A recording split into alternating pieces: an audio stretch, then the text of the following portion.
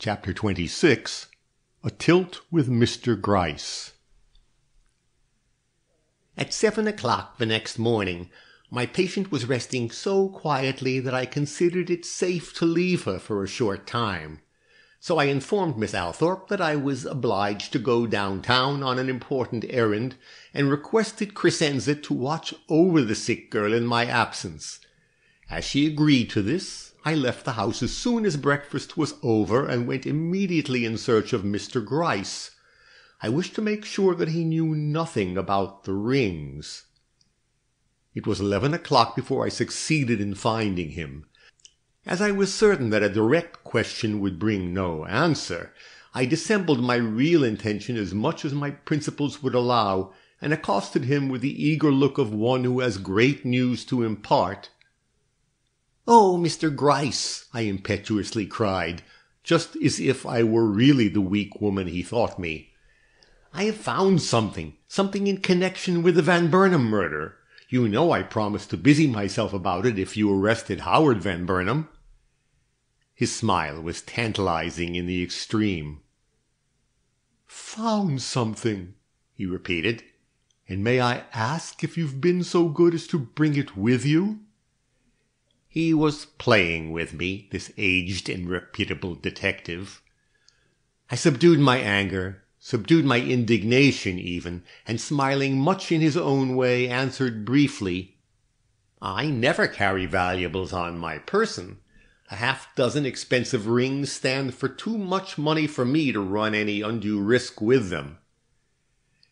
He was caressing his watch chain as I spoke, and I noticed that he paused in this action for just an infinitesimal length of time as I said the word rings. Then he went on as before, but I knew I had caught his attention. "Of what rings do you speak, madam? Of those missing from Mrs. Van Burnham's hands?" I took a leaf from his book and allowed myself to indulge in a little banter. "Oh, no," I remonstrated, "not those rings, of course. The Queen of Siam's rings. Any rings but those in which we are specially interested." This meeting him on his own ground evidently puzzled him. "You are facetious, madam. What am I to gather from such levity? That success has crowned your efforts, and that you have found a guiltier party than the one now in custody?" "Possibly," I returned, limiting my advance by his. "But it would be going too fast to mention that yet. What I want to know is whether you have found the rings belonging to Mrs. Van Burnham." My triumphant tone, the almost mocking accent I purposely gave to the word "you," accomplished its purpose. He never dreamed I was playing with him. He thought I was bursting with pride, and casting me a sharp glance, the first, by the way, I had received from him, he inquired with perceptible interest, "Have you?" Instantly convinced that the whereabouts of these jewels was as little known to him as to me, I rose and prepared to leave.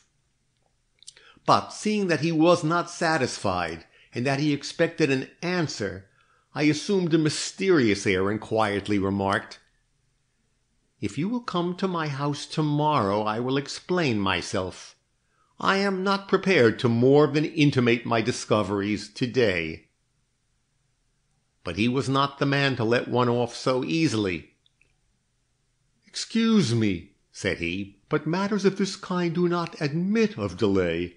The grand jury sits within the week, and any evidence worth presenting them must be collected at once. I must ask you to be frank with me, Miss Butterworth." "And I will be. Tomorrow." "Today," he insisted. "Today." Seeing that I should gain nothing by my present course, I reseated myself, bestowing upon him a decidedly ambiguous smile as I did so. "You acknowledge, then," said I, "that the old maid can tell you something after all.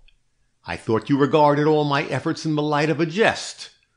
What has made you change your mind?" "Madam, I decline to bandy words. Have you found those rings, or have you not?" "I have not," said I, "but neither have you, and as that is what I wanted to make sure of, I will now take my leave without further ceremony." Mr. Gryce is not a profane man, but he allowed a word to slip from him which was not entirely one of blessing. He made amends for it next moment, however, by remarking, "Madam, I once said, as you will doubtless remember, that the day would come when I should find myself at your feet. That day has arrived.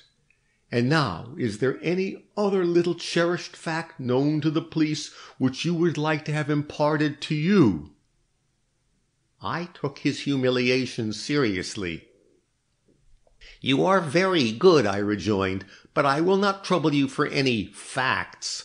Those I am enabled to glean for myself.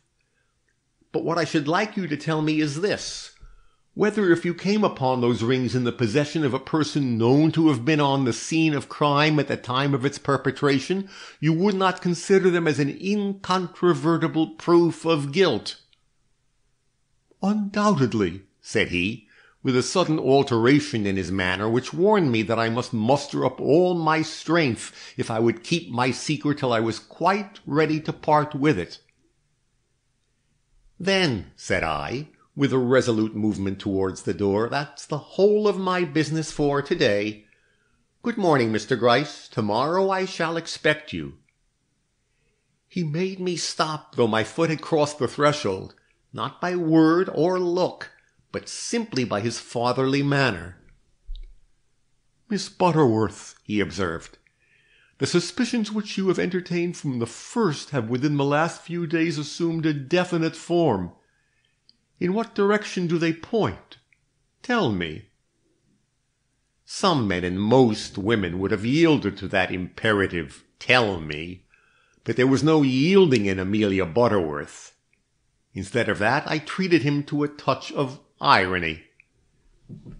"Is it possible," I asked, "that you think it worthwhile to consult me? I thought your eyes were too keen to seek assistance from mine. You are as confident as I am that Howard Van Burnham is innocent of the crime for which you have arrested him." A look that was dangerously insinuating crossed his face at this.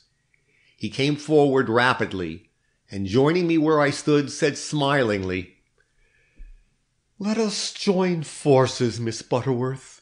You have from the first refused to consider the younger son of Silas Van Burnham as guilty. Your reasons then were slight and hardly worth communicating. Have you any better ones to advance now? It is not too late to mention them if you have."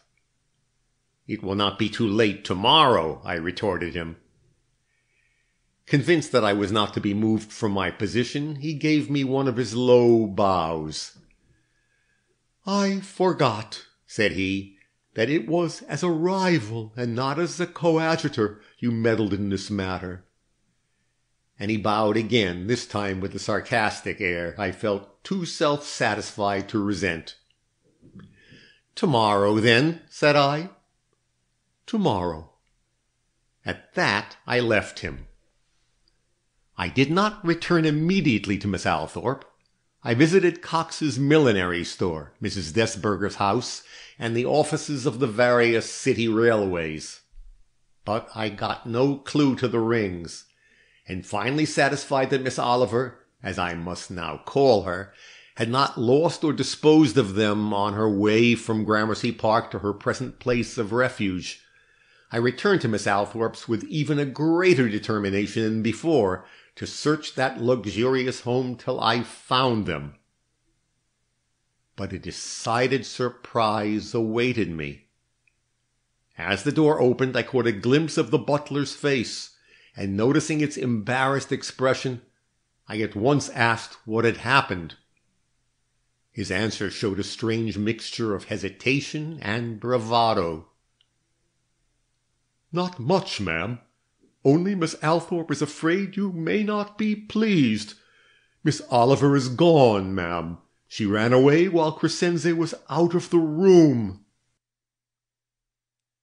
This ends Chapter 26.